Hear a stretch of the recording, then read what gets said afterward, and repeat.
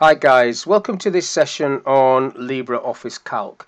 In this module I want to show you how you can automatically strike through a task and color it red when it is complete. For example, if I click into this cell and type 1, that's the trigger for a flag.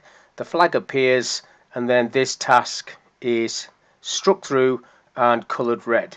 If I do it again for task 3, pressing 1, flag comes up and it is struck through like so.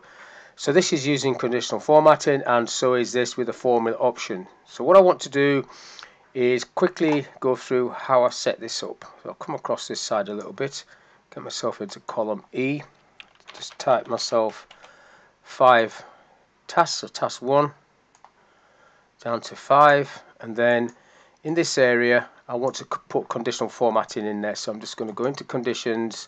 I want icon sets. So when you click on icon sets, you get a set of icons which you can have a look at. So I went for 3 flags, and you get the 3 flags there.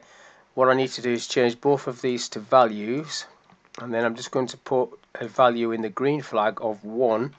That is what I want to use to trigger a green flag. I'm going to leave that blank. Click OK to that. Now if I type 1 in there, I should get a green flag, but I've also got the number.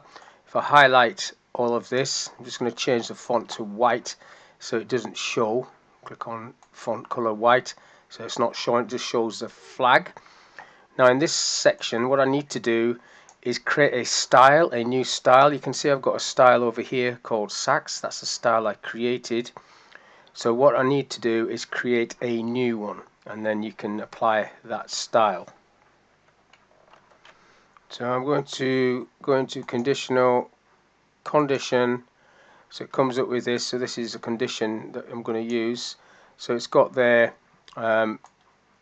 equal to, and then you've got the wherever the cell reference is now. I don't want this because this needs to be a formula option. So if I just let me just cancel this for a second, just click on top cell, go into that one, do it this way around. So condition, it wants to be a formula option.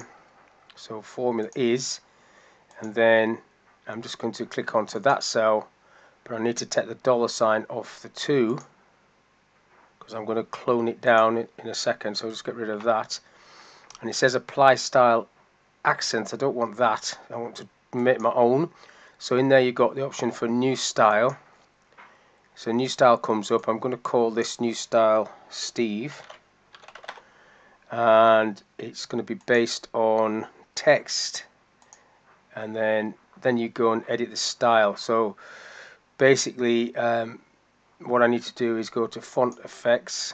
So font color I want to be red, and I want it strike through, single line strike through like so. Click OK to that, click OK. So now I've got that struck through. If I type 1 there, I get the flag, but it's not struck through. So what I'm going to do is I'm going to click on that one. I'm going to use the clone feature to wipe it over these 4, and then that should work for each one. So if I type 1, I'll get a completed task like so.